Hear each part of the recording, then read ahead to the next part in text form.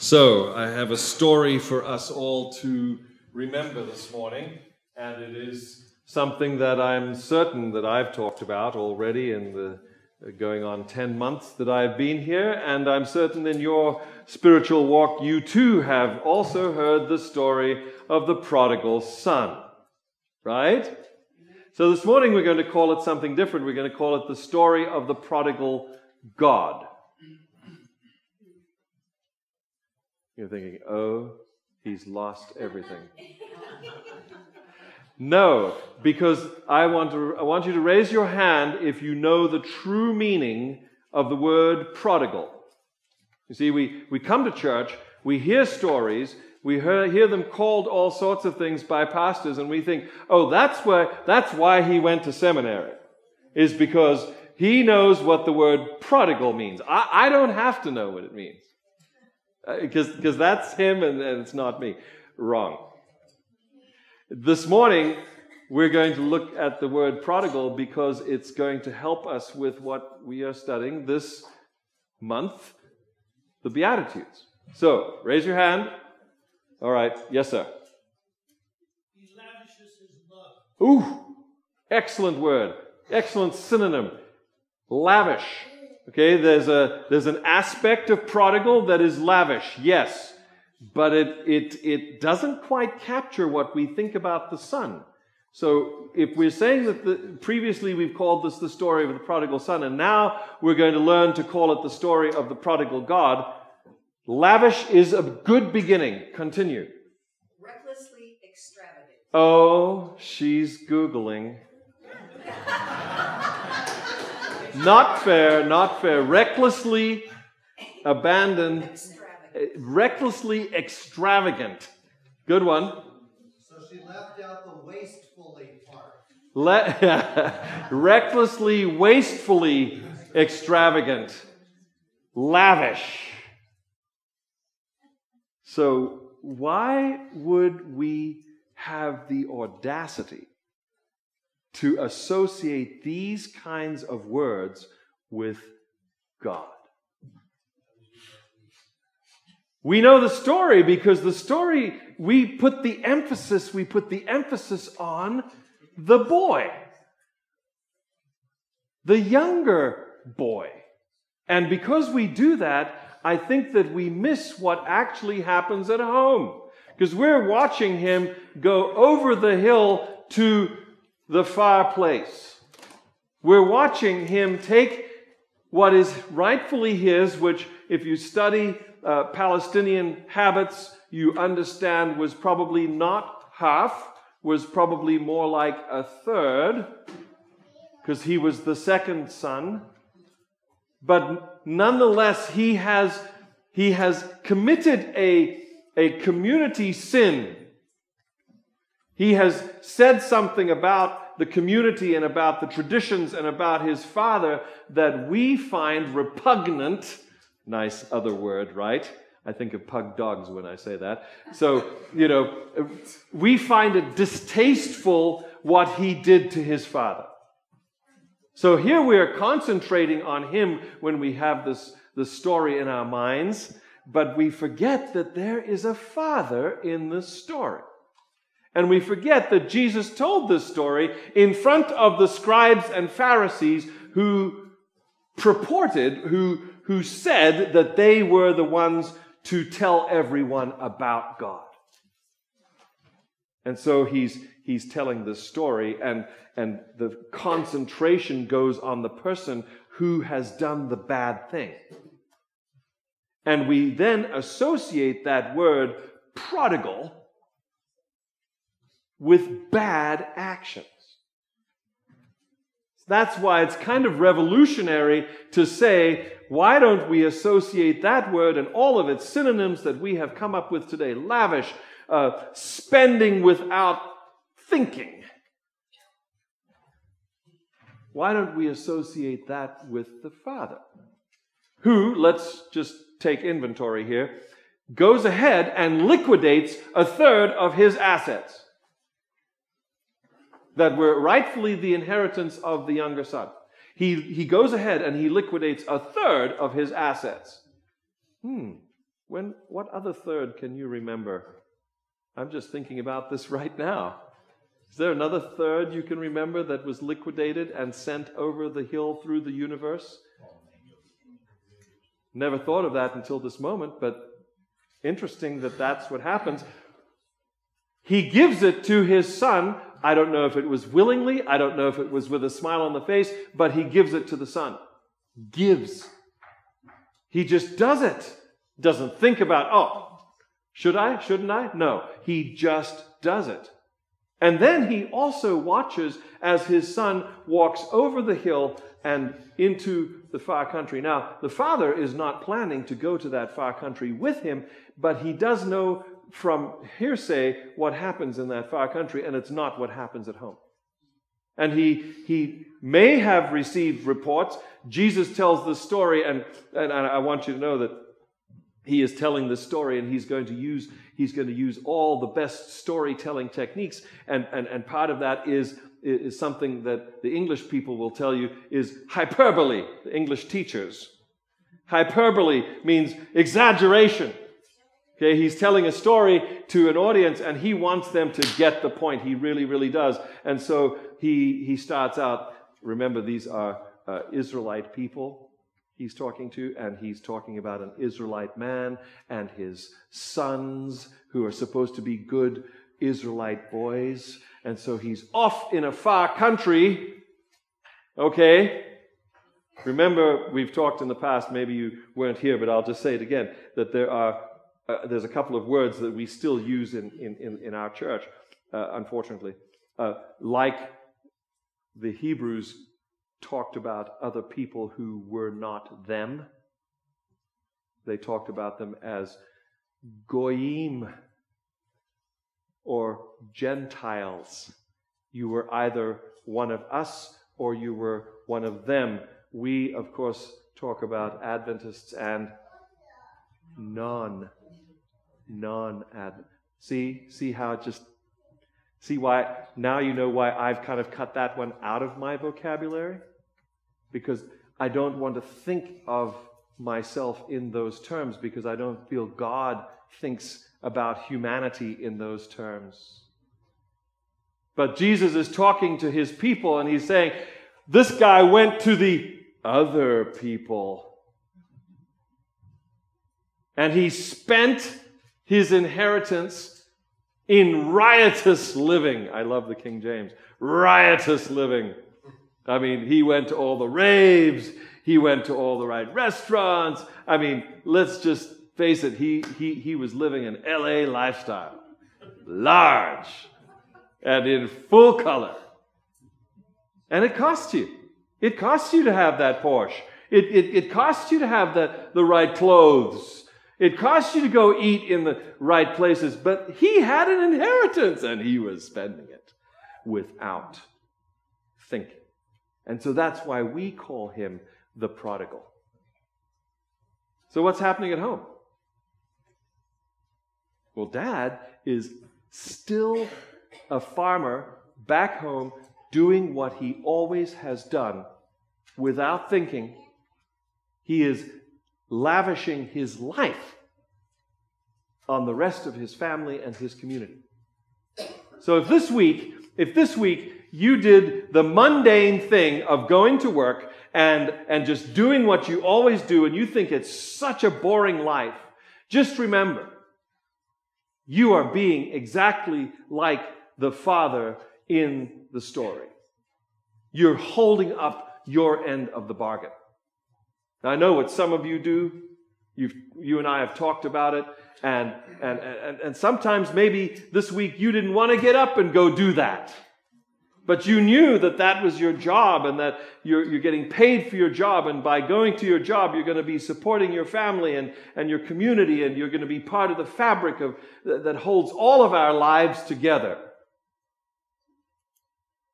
I just want to commend you for being part of those who are like the prodigal God, because you see, this morning he sent the sunshine, and yesterday he sent the rain, and he's got a little bit of coolness going on for us right now. And guess what? He's going to do the same thing tomorrow.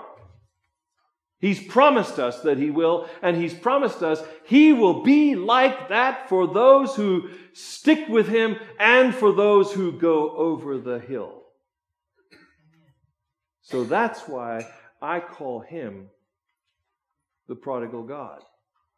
Because he does that, it seems, without respect to those who deserve it or not. So that's where we get to the Beatitudes. The story goes like this. Jesus is speaking to the people on the mountainside, and he says, "Blessed are the poor in spirit." We've learned that he's talking about people who realize their need for God. Okay? But now what I want you to do is I want you to connect this with the story of this guy who's gone over the hill that we call the prodigal. But I also want you to be watching for God in this story, because he plays a huge, huge role. Blessed are those who realize their need. The Bible says, and I'm going to use the King James again, he began to be in want. Now this is later on in the story, so don't forget that after he ran out of money, it seemed to coincide with a moment in the economic picture that was around him, that there was a famine in the land. We could just call it an economic downturn. Okay? Some of you, like me, are watching carefully to see whether 2018 will be that moment in which we experience another economic downturn. Good that you're watching. Make sure that you're doing what you feel you need to do in order to spend carefully in 2018. Okay? Because the melt up that we are experiencing in the stock market is not going to last. All the gurus are telling us that. So be careful. All right? That's my only financial advice that I will give you, because I don't know why to say that to you, except that some of you may be hurt if you're not careful. So we need to be careful. He is not careful. The young man is not careful, and he spends all of his resources. All right? He runs out of the ability to take care of himself. And so he hires himself out. And again, here I want you to know is one of the hyperbole moments in the story, one of the exaggeration moments that Jesus is doing on purpose. Okay, so when you tell this story to your children as a Bible story sometime, don't hold back. Okay, you can tell, because you can. I give you full liberty. Jesus gives you full liberty to make this story your own. Because really it's all of our stories. Make this story your own and realize that the exaggeration really isn't that much of an exaggeration. But in this case, it's a good Jewish boy who hires himself out to a pig farmer. Uh-oh. Pigs, Jews, Israelites. Don't mix. Okay? So you can see the massive use of irony in that Jesus is trying to elicit this reaction from his audience to say, "Oh my goodness, he didn't just do that." Yes, he did. Yes, he wants to eat what the pigs eat? No way. In other words, they thought he'd sunk low before. But now, he's like a pig's herd. He's a pig's herd. Sheep herd, pig's herd. That's the right word. Okay? Pig's herd. When he doesn't get anything to eat for days, and he's told, if you eat anything that's given to the pigs, I'm going to fire you. He sees he's in a jam, and he begins to think. And the Bible says, the King James says, he began to be in want. He hadn't been in want before because he had money to take care of himself, but now he doesn't have the ability to take care of himself. So he's thinking back to his prodigal father. Jesus says to the assembled crowds, "Blessed are the poor in spirit. Blessed are you when you realize your real situation."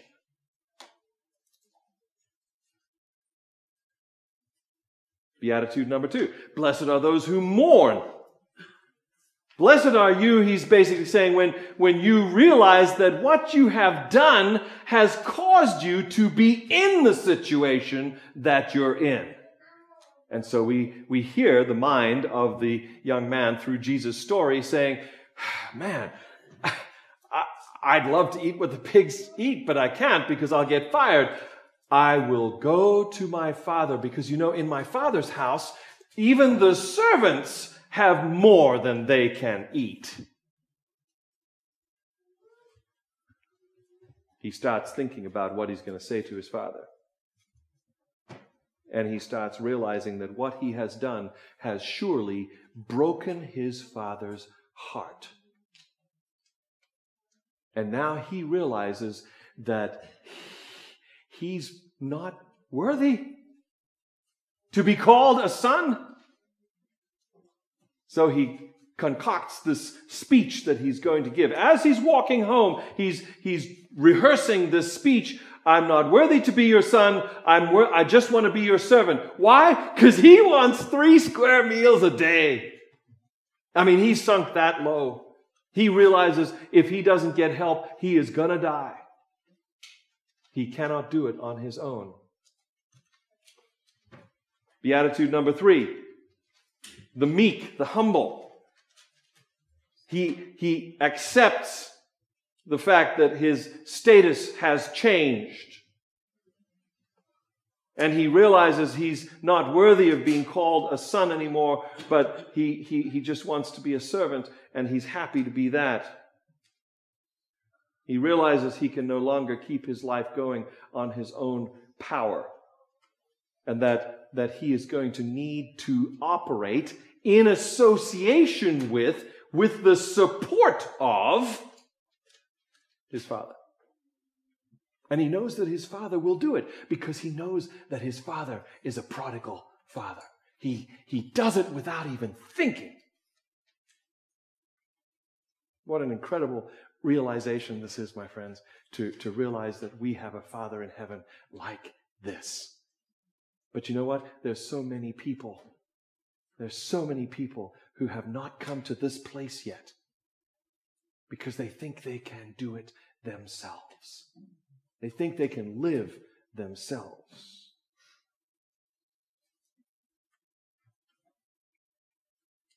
Number 4, blessed are those who hunger and thirst after righteousness. You know what? I see this son enjoying the party. His dad has met him at the road. His father has been yelling to the servants as he is running, galloping down the road to meet his son, which is so unusual. The whole picture, again, is just exaggeration from one piece to the next. And it's about God. He runs out to meet his son. He yells to the servants, "Kill the fatted calf, get the party tent up. We're going to party tonight because the son of mine that was dead is now alive. And he's alive because he is connected to me again." And how does he show that connection? Ring on the finger, shoes on the feet, robe to cover up the tattered rags, the glad rags that were now finished in their ability to cover this young man in decency. So he covers his indecency with his best robe, his own robe. Wow. And as we go into the party in our minds, here we have everybody in the community rejoicing with this father who has found his lost boy.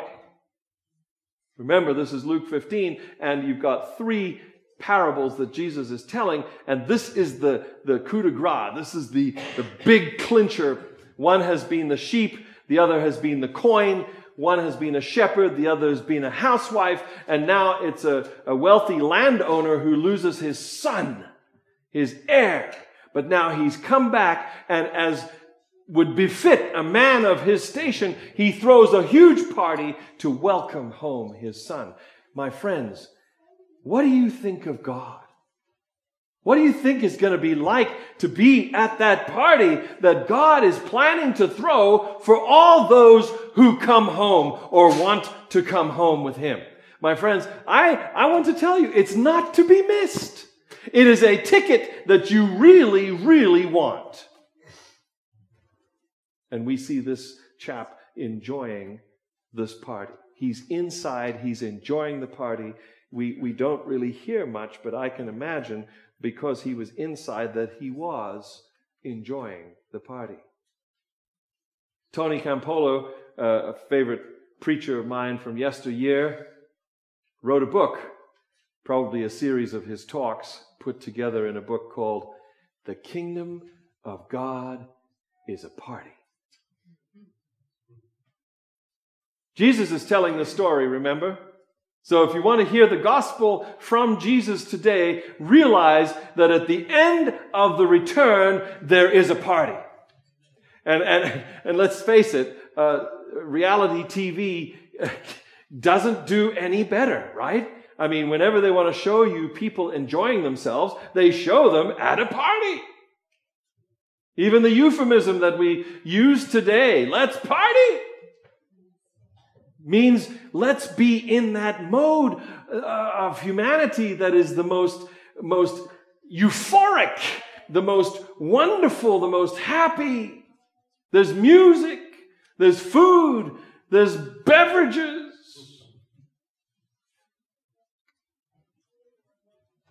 He's enjoying it.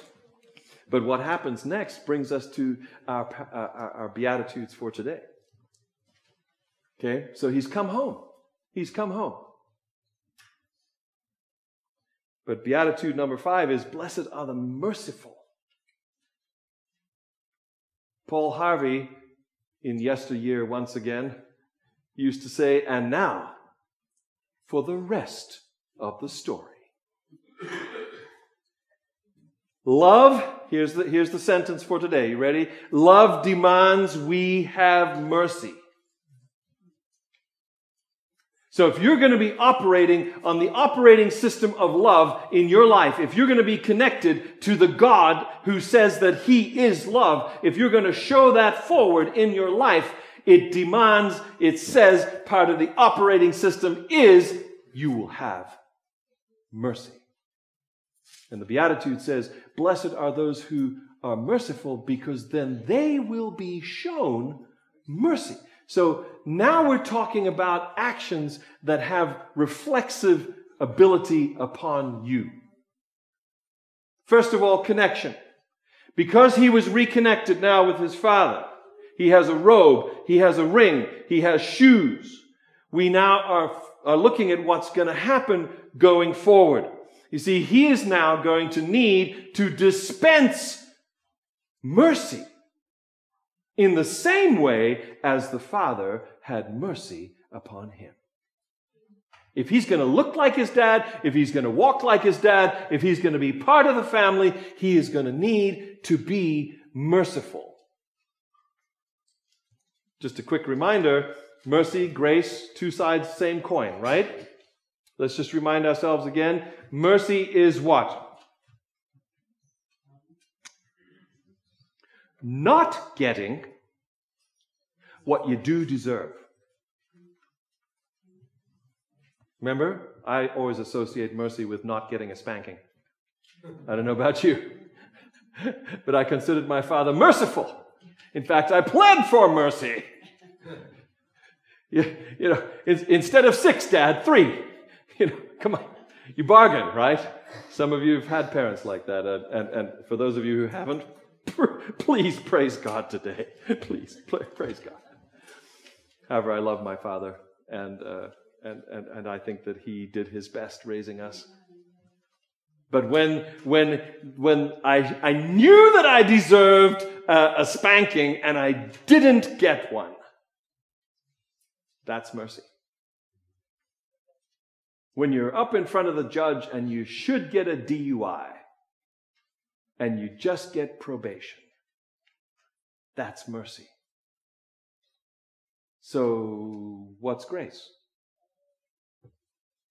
Grace is getting what you don't deserve. You know very well you should get $100 for the job that you're doing, and he gives you 1,000. Why? I didn't deserve 1,000. The bargain we had was for 100, but you gave me 1,000. Okay? Some of you should try this sometime. You have the means to do it, and it's an awesome thing if you frequent restaurants where there are very busy waiters and waitresses who probably are hoping for 10 or 12% on their tip. Okay? If you get to know them, maybe you've been there several times and you know a little bit about them, leave them $50 sometime. Just do it. Okay? That's grace. They didn't deserve it, but you gave it with love. Stories have come out from these kinds of situations that just blow your mind. So I'm just offering that as an opportunity to show grace. Okay? Giving what you don't deserve. This is what the Father does. He doesn't treat the Son the way that he does deserve. That's mercy.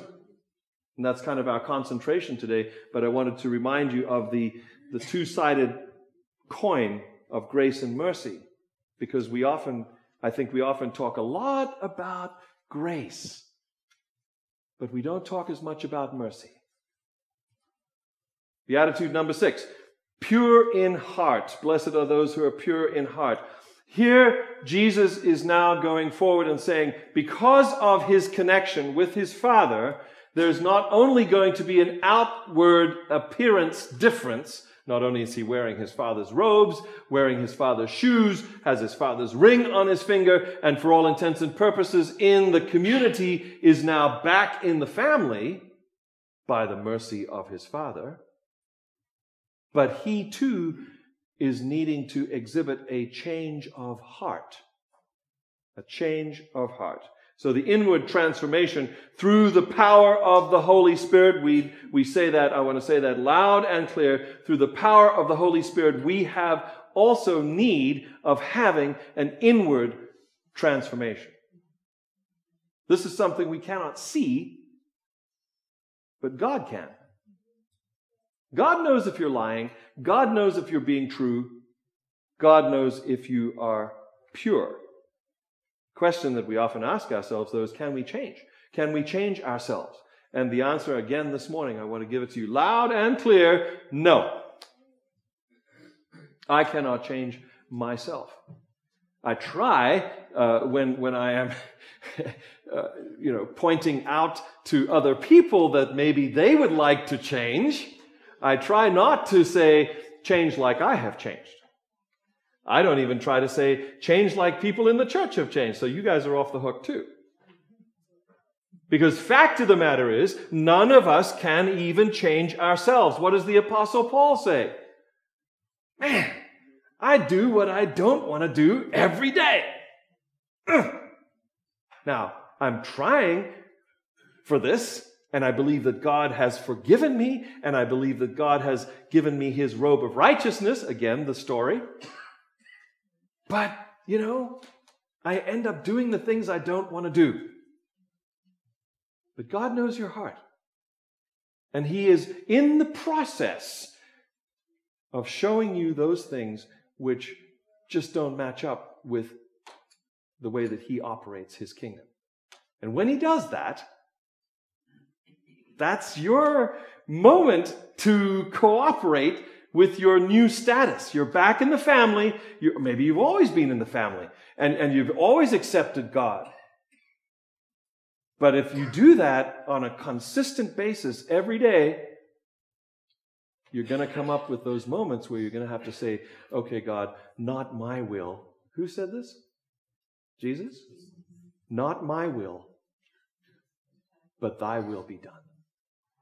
I don't need it to be my way. Thank you, Frank Sinatra. Okay? He is. That is the national anthem of the humanists. That is the national anthem they were singing in the land where the prodigal son went. And it was what got drowned out by the earthquake or the famine that happened in the land, and then the pigs. And then he said, you know what? I'm not going to sing that song anymore. I'm going back to my father. So he sings a new song. He has a new national anthem, and that is, Jesus led me all the way.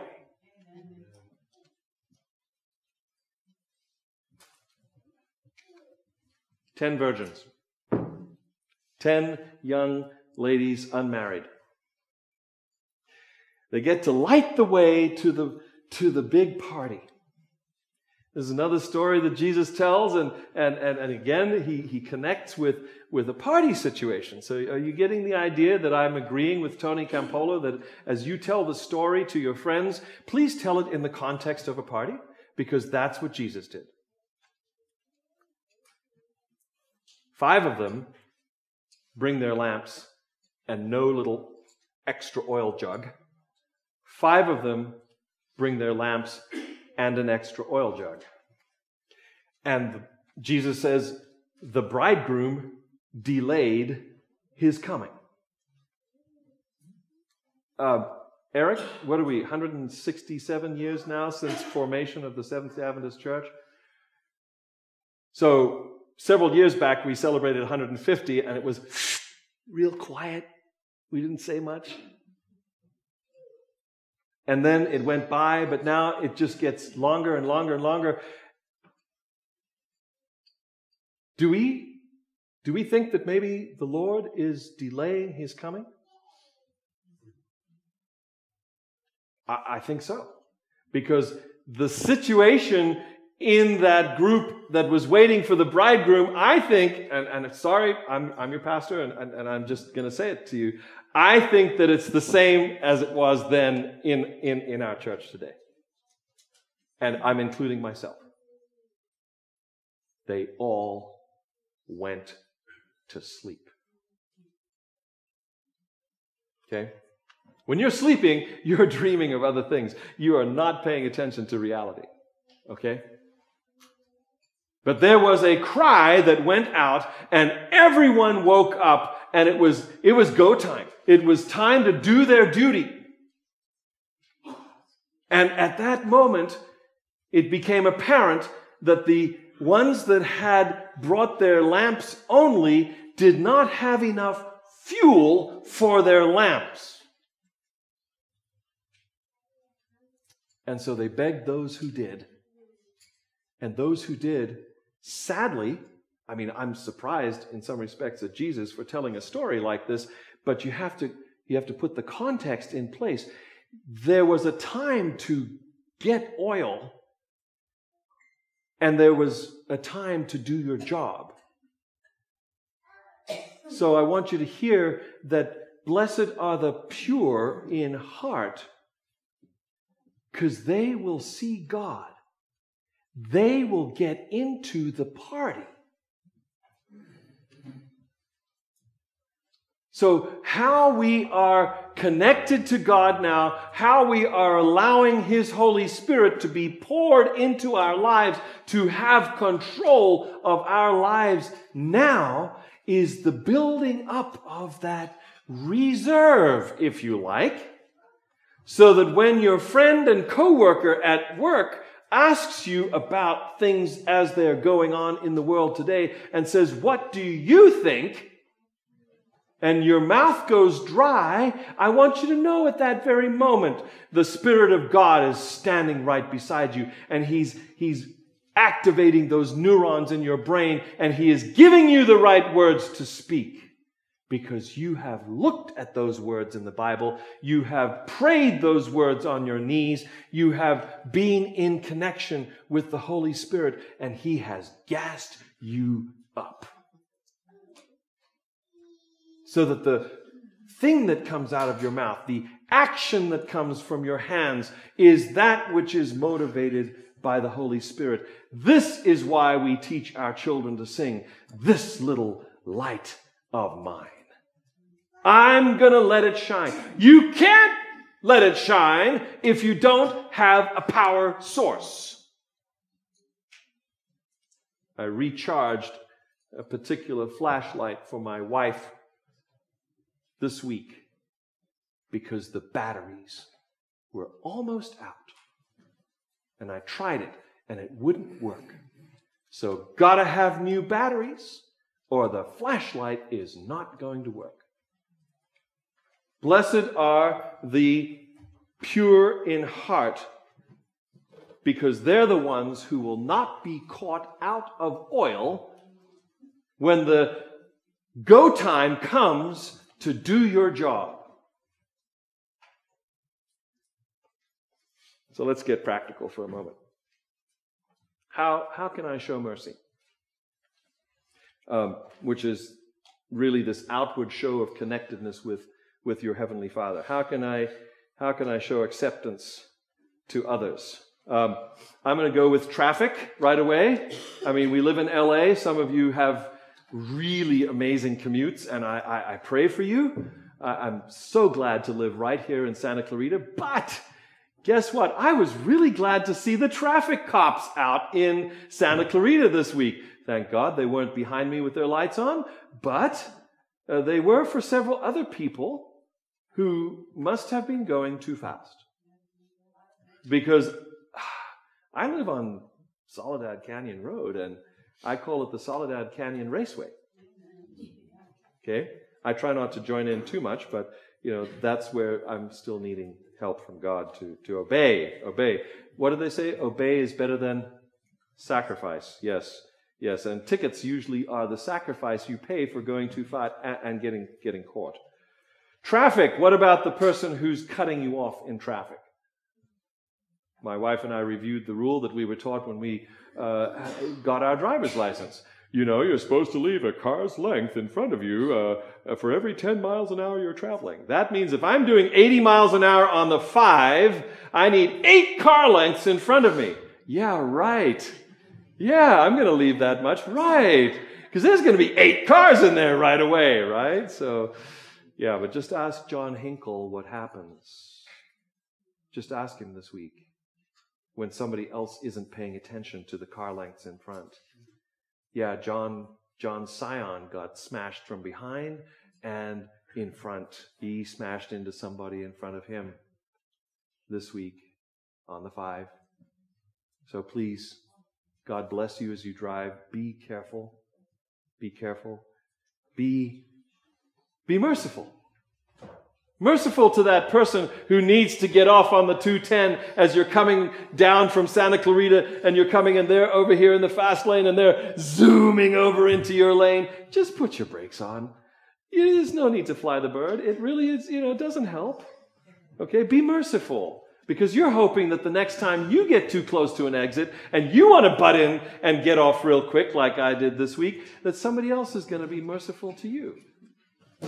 Okay? How about words? How about words? Spouses, let me talk to you people who are married who are going to go home today with somebody you love and that you're attached to legally and because you want to be. Okay? How about this week? How about this week we decide that the words that we use are going to be merciful? Jesus says what will happen, right? He tells us, those who are merciful receive mercy. So it's a good deal. I'm just letting it out there. It's a good deal in our words to be merciful. I can say some things, and I can say them very quietly like this, and my wife will tell me, stop shouting at me. So sometimes words shout even though they're not said loudly. God is working with me on that. Praise God. How about number 3, the sharing of resources? The father restocked his son. He sees him without hearing his whole story, without getting verification that putting that ring, which was a signet ring, people, that's what it was. It was a credit card. It was one of those rings that you could smash into the clay and make a deal with. And it held up in court. Okay, so that's what he put on his finger.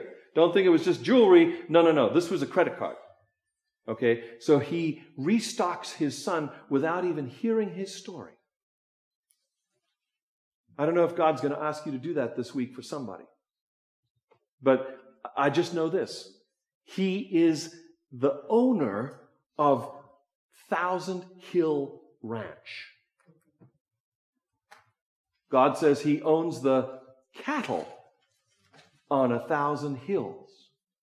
If you feel that you should help, do it. Because God says, I got your back. And there's an endless supply of where that came from. How's that? You will not be in want, ever. Just go ahead and share. Just go ahead and share the resources. Be merciful. This is maybe something that this person doesn't deserve. That would be grace. Be graceful then. Or maybe this person hasn't got what they do deserve. Show them mercy. Show them there's a Father in heaven who is ready to be merciful. How do we purify ourselves? I'm going to just suggest some words to you today, some basic words. I took a shower this morning. That is a metaphor for how we get clean, right? We wash. So what is it that you can do this week to wash your spiritual connection?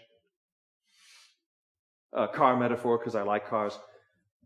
If your terminals on your battery are dirty, you may not be able to start the car. Oftentimes a mechanic will lift the hood and say, oh my goodness, your terminals on your battery are so corroded. And they take them off, they clean them up, and they put them back on, and boom, your connection is back. So if you feel this week, my connection to Jesus just hasn't been what it used to be. When I crank it over, it just doesn't start. Please. Maybe you need some cleaning, bathing. Maybe you need it inside. So I tell people, do you like to shower? Oh, the kids, when I tell stories like this, they always raise their hand and say, oh yes, love to shower, love to bath. What about drinking water? Okay, so I just say drinking water is like a bath for your insides. What about our spiritual life? We need the water of life to cleanse us. So I'm challenging you this week, as I'm challenging myself always, think of ways in which you can take in more of the water of life, the ways that you can take in more of the oil of the Holy Spirit. Honesty. Maybe it's going to take a dose of honesty. You look and you say, you know what? I am just not where I should be. I want to be pure. I don't want anything in between. Isn't that what the old hymn says? Nothing between. Maybe there's something between. Maybe there's something you're mad with God about, and it's messing up your connection. Because I don't believe, can't, because he was human, I don't believe that the prodigal son, when he got home, never had another argument with his dad. He probably had an argument with his brother, that's for sure. But he rejoined the family and he maintained that connection. That was, I think, part of something we can infer from the very, very exaggerated story that Jesus tells. So there's going to need to be some investment on our part if we want to be pure. There's going to need to be some time. We're going to maybe some resource reallocation. There's definitely going to need to be some refocusing. Please, that's a huge word with me these days.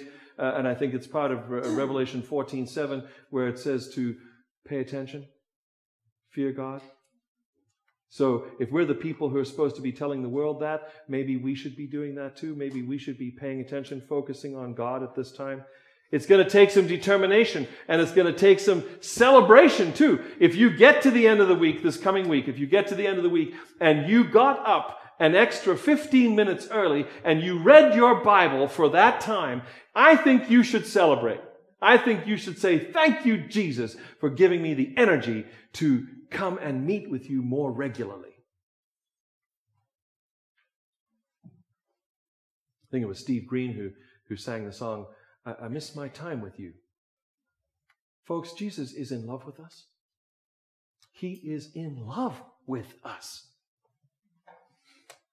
And when we stiff-arm him on time, I don't have to tell you, because I think every single one of us knows what that feels like, because somebody else has done that to us. Please do not think that God is not hurt by that. I know he is when I don't spend time with him, because he loves me, and I know he loves you. And so, if we're like, later, just remember how that felt when that happened to you, because you're doing it to God. So I'm saying, I'm going to redouble my efforts to keep my focus, to be determined, because I would like to have it said, blessed are the pure in heart, because, folks, this is the best deal out of these entire Beatitudes. You ready for it? For they shall see God. And I don't know about you, but it's pretty amazing having a God who turns the lights on every day and sends us rain to keep the fires down, or maybe finish them off. He is so wonderful, but I haven't seen him face to face. And as I get older, maybe as you get older, you are like me, you are saying, you know what? This business of an invisible God, I'm longing for the time when I can see him face to face. This person who has loved me so much all my life, and who has promised to take care of me and promised to bring me back together with him. I don't know, maybe it's coming up in you too, that you're longing to see this person. You want to know what they look like. You want to be in their presence. Isn't that what Moses wanted? I want to see your face, God. God says, no, dude, I've got to put you in the crack. Pushes him into the rock, puts his hand over him, and passes by, showing only his back. He says, because if you see my face as a sinful human being, you will die. So blessed are the pure in heart, because they will see God. How do we get pure, folks? How do we receive that pure?